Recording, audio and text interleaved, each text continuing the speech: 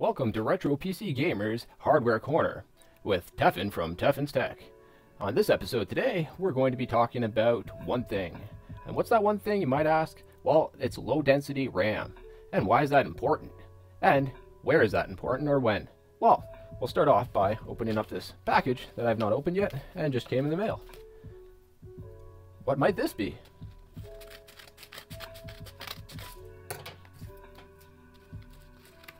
Now, before we show you what's inside, we do have to mention that this episode has been sponsored by Funnel Bear. Funnel Bear is a funny bear that wears a funnel upon his head, drinks honey from it occasionally, but most often uses it to extract the honey from the hives of the bees. Thank you very much, Funnel Bear, for sponsoring this episode. Well, what is that we have here? Some memory modules. And not just any memory modules, but these are low density DDR3 1333 megahertz RAM, or memory, whichever you prefer. So, let's open these up. As you can see, from the first view, well, I mean, this doesn't look any different from any other RAM I've seen, or DDR3 RAM I've seen. So, Tefen, what is the deal with this RAM, and what makes it special? Well, let's take a look. That's the front side, and there's the other side. So, that's probably the front and that's probably the back, but nonetheless, you're like, well, I've seen RAM with memory chips on both sides before. Once again, what makes this special? Well, let's take a look, shall we? This is a 4 GB stick, and it has 1, 2, 3, 4, 5, 6, 7, 8, 16 memory modules.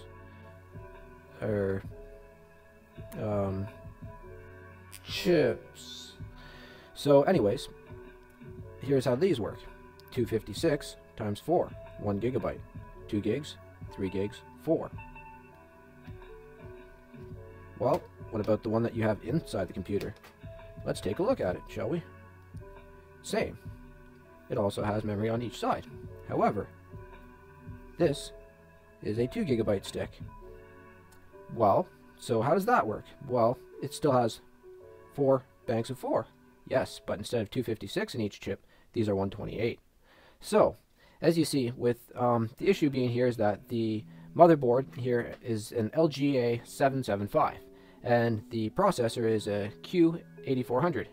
So, back in the older times, which might not feel like as older of a time to some of you, like myself, but nonetheless, I regress.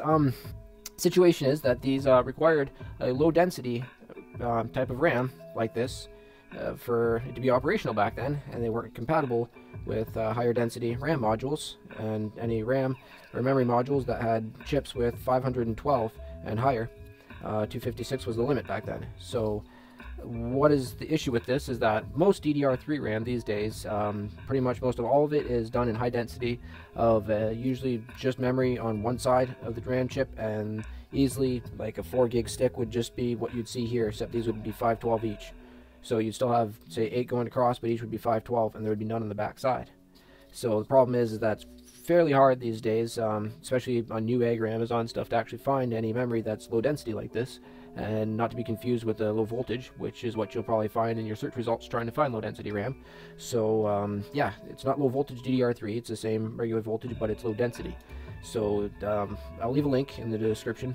I found this stuff over on eBay, and we're going to test it out, see if it works. It's just your standard system OEM RAM, no special heat sinks or anything, unfortunately, but if you know me, I'm a computer modder, and this is a system of mine, the hashtag Woodworkbench. It's designed to be all black. It was my first computer case I made out of mainly all wood, and just went for like a stealth black look. So we're probably gonna build with some acrylic sheeting, some memory heat sinks for those, paint them nice and black, maybe, depending. We'll see. I might just leave a nice aluminum look or something, or brushed aluminum, especially since heat dissipation will be better if they're not painted. So, but yeah, we'll probably definitely make some heat sinks for those if they work here.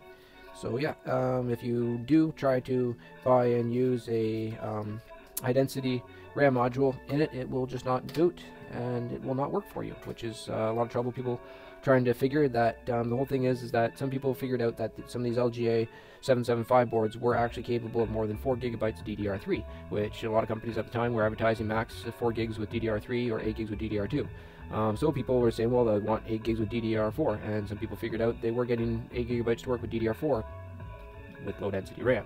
A lot of people don't know anything about density of RAM, so they spread to other people saying that you can use 8 gigabytes, and then a lot of people are saying 8 gigs doesn't work because they pretty much most of any of the RAM they can get their hands on of regular type these days is all high density, so they don't pay attention to whether it's high or low density. They put it in, try to boot it, and they're, well, it doesn't work for me, I can't get it to work with 8 gigs of RAM, so it shouldn't work, blah blah blah. But okay, and the conclusion is that it does work, but you need low density RAM. You can't just buy any random stuff off Newegg, Amazon, stuff like that, so you gotta make sure it's low density. And I checked high and low, and this was the only stuff I could find.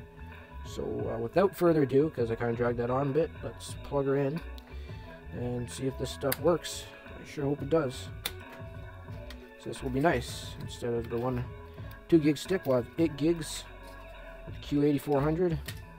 Unfortunately, this is just a cheap Dell motherboard, so I can't overclock or anything. Can't even adjust the clocks of the memory. But I'm going to work on getting another SLI, but for DDR3 now, so I'll get a N4790i motherboard for this sooner than later. And I did have a P45N-T, I think, deluxe ASUS motherboard that was a SLI for DDR2. But unfortunately, as I was cleaning it, I ended up screwing up the Northbridge chip by knocking off a small resistor. So yeah, sad times. But I got up on my wall now as decoration to look at. So, yep. Anyway, we got everything all plugged in here. We got our keyboard here from First Player. Thank you, First Player, for sending that out. I'll leave a link in the description below. Check out their products on Amazon Newegg. They got some nice gaming keyboards and mice and all that. Some other interesting products and power supplies, case fans.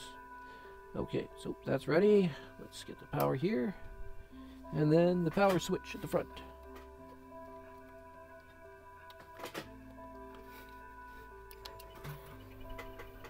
Alright, yay, there we go, yep. Healthy beep. Starting Windows. Looks like it's all good. We'll check her out here. Should have checked it out in the BIOS, but oh well. And I should have brought my mouse with me from the room. Alright, there we go. Now we got our First Player Fire Dancing mouse here. Once again, thank you very much, First Player, for helping sponsor the content here on Tefen Sec. Okay, so here we go.